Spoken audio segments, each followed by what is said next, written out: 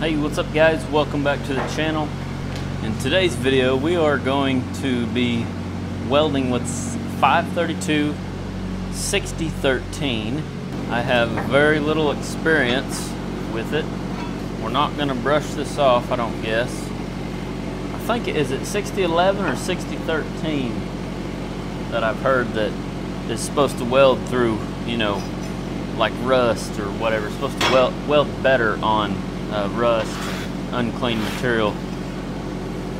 I don't remember which it is, but if you remember, let us know down in the comments below, or if you know. But for the sake of this video, I'm just going to try it out for myself. Don't brush anything and just see how it welds. Pretty sure I'm gonna have to have my machine turned up. I've got it on 150 over here on this knob, and I've got it on 80 here on my fine tune. That's a 2012 SAE 300. Alright, dim the lights. And I forgot to take notes when I was reading comments whenever I did weld with this a little bit in a previous video. Those of you told me if this was just a flat rod or, you know, overhead or whatever. I believe, if I remember right, I could be wrong about this, but if I remember right, it's not made to weld overhead, it's just made to weld flat. So we're gonna put a tack right here.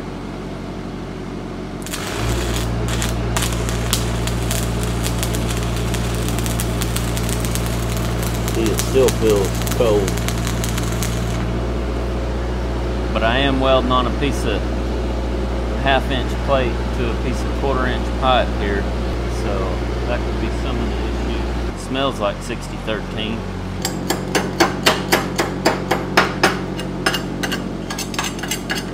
Well, it actually held, that's good. We'll turn my machine up a little more. I left it in the 150 range, but I put it all the way up to 100.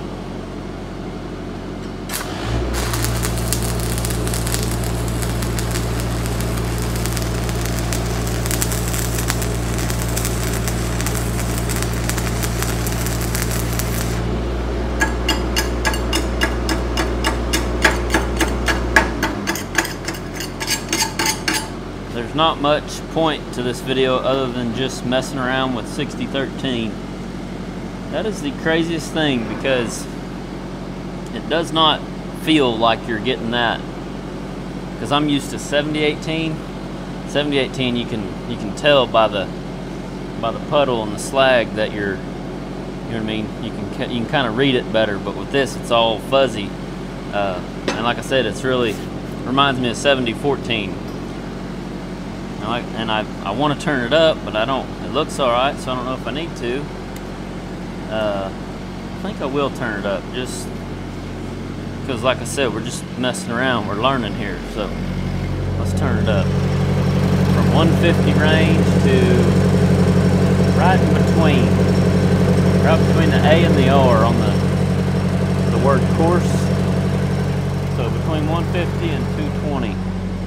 Try to get a better view over here. Hopefully you'll be able to see this.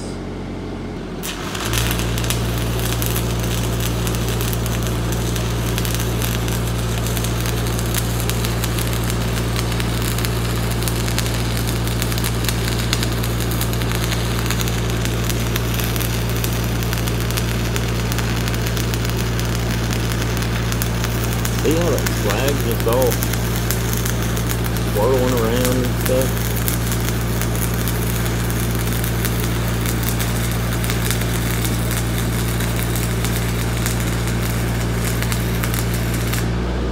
Now I'm not sure what that's going to look like, but you couldn't really see it whenever I was coming around this way, or I don't think you could see it. You may have been able to.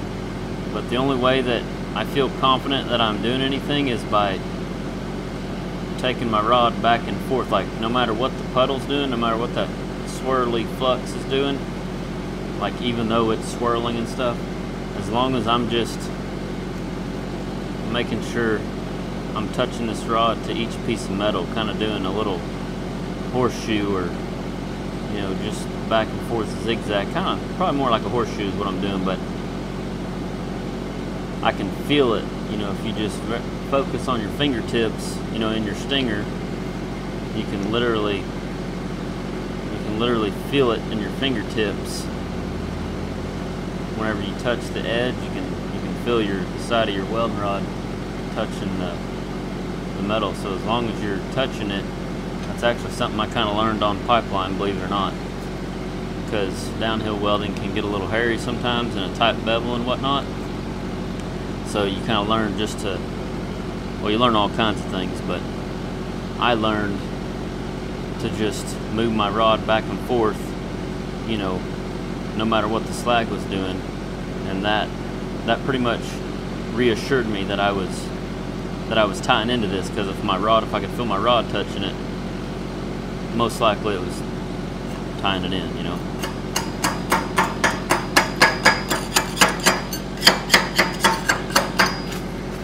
I'm not saying it's a foolproof method, but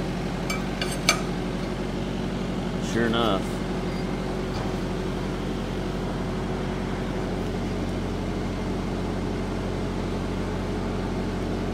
Tied in a lot better than it looks in your slag, but I do have, I believe, some undercut on top here, and I would venture to say that's because, yeah, it's real low here on top.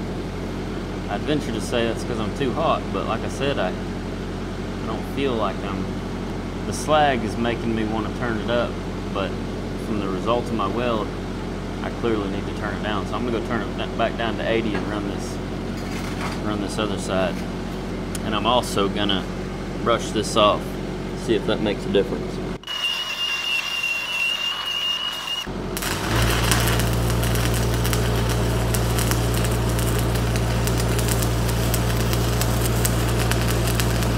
Okay, now I'm gonna do a little kind of a whip action.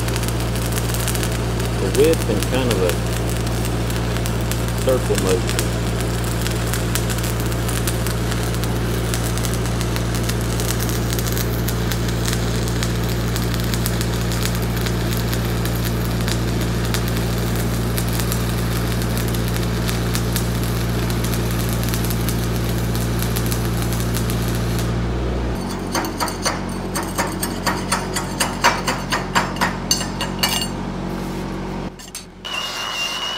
One thing that I just thought of that's going against me is the size of welding rod. It's 532. That's a size bigger than a 1/8, and I would normally weld this with 332 70/18, and so this is awfully big welding rod to be making this kind of weld. But I still got that slight undercut on the top. See right in here on this side. I can't say it made a huge difference cleaning it, like the way it ran or the way the results of it here looks pretty well the same as over here where we didn't clean it. I believe this is all I could find online was 532, is why I got 532 versus like 332, but Anyway, there you have it. I'd say my biggest takeaway from welding this right here is to weld with a smaller diameter of welding rod with this 6013.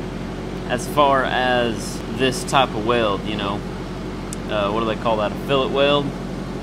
Welding flat, this would be all right on something this thick. If it was much thinner than 1/4 inch, I'd probably definitely still want to jump down to a 1/8 or a 332. So reminds me of the 7014. If you haven't seen the 7014 video, my first time welding with 7014, you can check out this video here. For more helpful resources, check out our website, AROSSWELDING.com, and check out our online trade school, AROSSWELDING.school. We've got a couple of courses over there. We're working on a third one. Learn how to build pipe fence for you or a customer. Build your very own welding rig quick and in a hurry with the Quick Rig course. And if you want to learn how to brand and market your own welding business, whether you're just starting one or you need to refine the one that you've had for a few years, you'll want to check out the Boomtown Your Business branding and marketing course. I'm Austin Ross. Thanks for watching, and remember, Learn something every day.